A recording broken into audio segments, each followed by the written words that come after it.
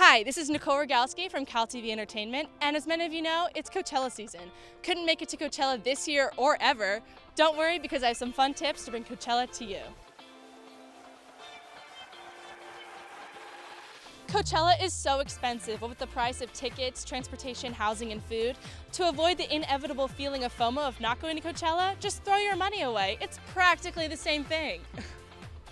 Go to Urban Outfitters and spend all your money on only 2 pieces of clothing. Make sure to call your mom though afterwards to explain your purchases, claiming, "Mom, I'm just trying to be boho chic like everyone else. I'm sorry." But not really.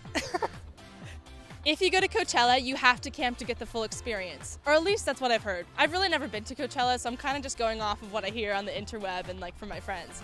Anyways, my DIY tip for this is to not shower for a whole week and to sleep in a tent in your backyard. Cheap and easy.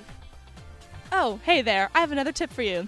Purchase a strobe light and then project a concert onto a wall in your room and then have all your roommates sing the words to the songs really loudly in your ears.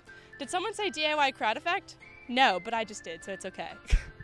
Skip all of your classes Thursday and Friday, maybe even Wednesday if you're feeling a little crazy, to get that pre-Coachella rest. The best way to feel like you went to Coachella is to get behind on all of your schoolwork. This tip is honestly the easiest for me to accomplish, and I'm really sorry, Mom. Not really. Well, I hope you learned some tricks of the trade of how to bring Coachella to your own backyard. Thanks for watching. I'm Nicole Rogalski with CalTV Entertainment.